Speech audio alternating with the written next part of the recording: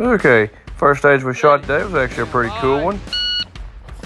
Wasn't too hard here at the beginning. Gonna go ahead and shield the targets right here. It gets a little more complicated towards the middle here because there's one shooting position right here, but there are multiple different sets of targets you gotta get inside of this little area.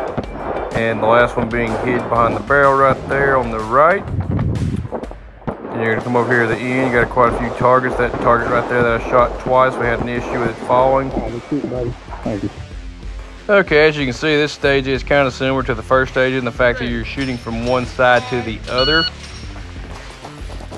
Okay, this part's not too complicated. Go ahead and just blast a few targets there real quick. When you move to the center section here, you got to make sure you go ahead and pan through the window here to make sure you don't miss any targets.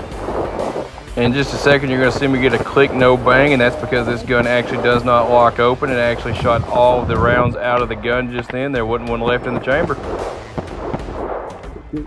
Okay, number 3 was actually a really interesting stage because you did start right dead in the center, and you could go to any of the 4 corners. I chose to go to the left bottom corner to start off with, and I ended up working my way to the right. And it was actually pretty interesting. As you can see there, I went ahead and shot quite a few targets there, and then you moved to this section to finish the ones that you couldn't see to start with. I went ahead and backed up, got a few targets here, worked my way all the way back to the right side where the gun decided to do something weird here. As you'll see, when the gun goes off, you'll see a live round fly out the top in case eject. And I continue to rack the gun, and it will not pick the round into the chamber. They just kept flying out of the top of the gun for some reason. Not exactly sure what happened there, but it cost me quite a bit of time.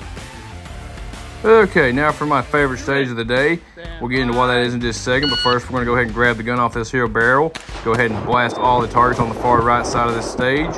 And then we're going to go ahead and do a quick reload right here, move into my favorite part, which was shooting through this barrel. Not only does it sound really cool, gives you a completely different shooting experience on top of that. Go ahead and finish off here, blasting a few more targets here on the left side. Okay, now on to the last stage of the day. It was a pretty fun stage, nothing super complicated. Although I did have another one of those random issues where the round flew out of the top of the magazine, and instead of going back into the chamber like it's supposed to, as you'll see right there, it did it.